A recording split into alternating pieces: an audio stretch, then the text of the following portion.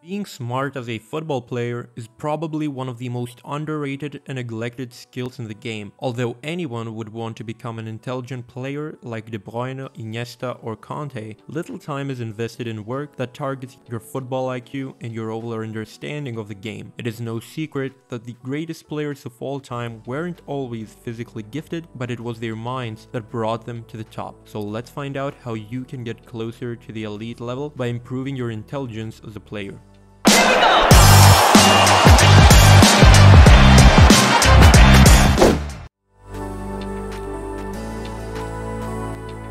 Let's start off this video by going deep into the meaning of football intelligence. So what is football intelligence? There are many ways you can go about it and analyze the term, but I like to think of it as solving game-specific problems with all the resources you and your team have available in the most efficient way possible. Put in simple words, football intelligence is your ability to do the right thing at the right place and at the right time. This is something that requires you to perceive, process, and act upon the information you receive from your surroundings as fast and precise as possible. The real question though is, how do you become a smart footballer?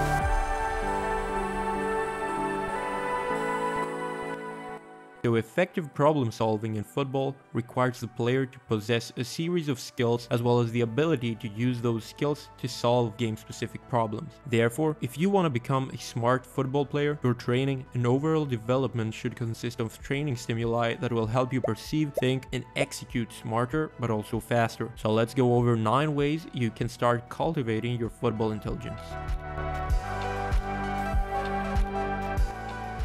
A distinct trait of smart footballers is their ability to handle the ball with exceptional skill regardless of the situation. Think of it like this. The better your technical level, the less time you will need to execute a technical action with higher quality, and the more confident and aware you are of yourself, but also the playing environment. Not to mention the fact that an increased technical skill level can lead to those cold-blooded actions that we're going to talk about later in this video. This makes technique a fundamental part of smart decision-making that enables you to act faster and more precisely when the ball is on fire. Exceptional technical skill simply is a prerequisite to take smart actions with a high success rate.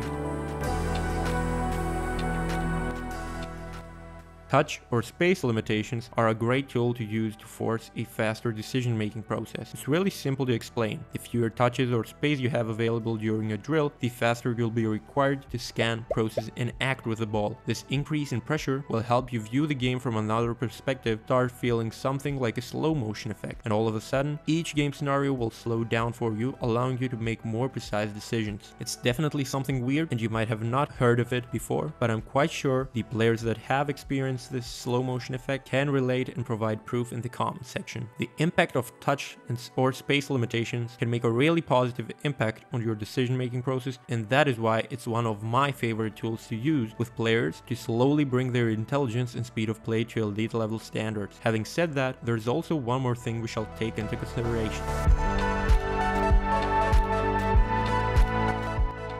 Touch and space limitations are all good and fine, but they simply can't match up the long-term effect of playing with or against higher level footballers. You might be bragging about being the best player on your team or even the whole league for consecutive seasons. Is this offering you the opportunity to achieve growth and develop further into the player you want to become? In most cases, no. The comfort you're feeling in your current team or league is slowly killing your potential without you even realizing it. I'm not saying you should sacrifice all of your playing time to go to a challenging environment where you will only train and not play, but finding the balance between those two ends will massively help you become the smarter, higher level football player you strive to become. Playing with or against smarter players and getting outside of your comfort zone will force your survival instincts to match your opponent's level of play. This will lead to growth and force you to think and execute smarter actions in order for you to survive as a player.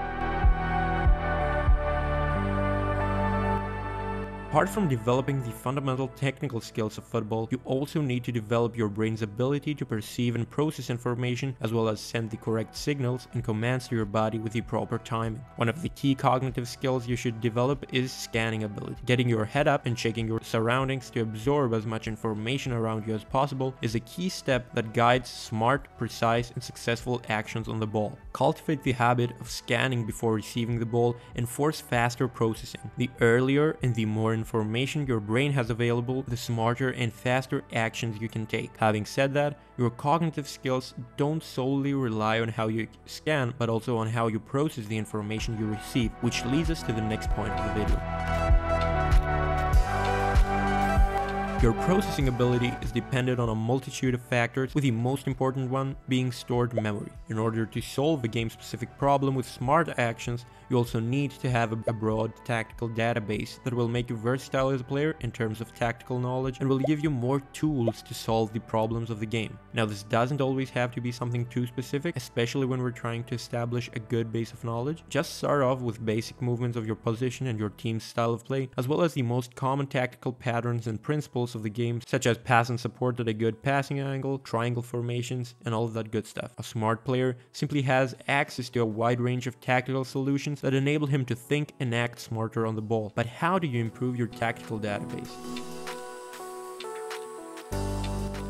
One way you can expand your tactical knowledge of the game is by watching elite level players playing your position or world-class teams that share the same philosophy and playing principles with your team or even your own game. When analyzing games, attention to detail plays a vital role. Keeping an eye on your target players and watching every movement and action they take on and off the ball is key to gaining a deep understanding of the position. Also, don't try to only learn from their successful plays, but also from their mistakes. In fact, it's in those instances that you should activate your brain more and start problem solving. Find the solutions and options the player had but didn't use and make sure you're not doing the same mistakes.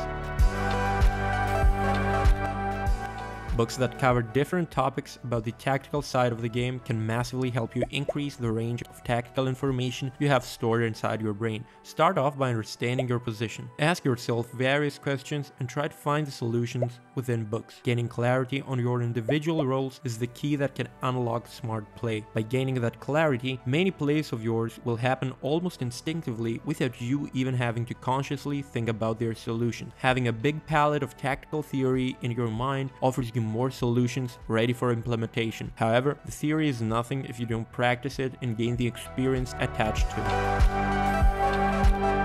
I'm a huge believer that training, no matter the quality being trained, shouldn't be overly complex and too specific. However, I do think that establishing a balance between simple and complex is key, and a combination that will most probably give you the most bang for your buck. On one hand, you shall start off your sessions with something simple and maybe even repetitive to force and ingrain quality inside a specific movement pattern or skill. As you progress more into the session, I think you should progressively increase the specificity of your drills. Now, don't get me wrong, I'm not telling you to throw in a bunch of different drills together and start doing flashy stuff. Although this might be great to get some likes on Instagram, that's not the kind of complexity that we're seeking. So what is a complex drill, you may ask? Now I'm going to share something with you that will help you create position-specific drills no matter what position you're playing. The process is pretty easy and straightforward. You simply break down your game and your individual roles and ask yourself what the most common game problems and scenarios you face during a game are. Then you basically lay out these scenarios on a piece of paper and start playing with different shapes and angles. These drills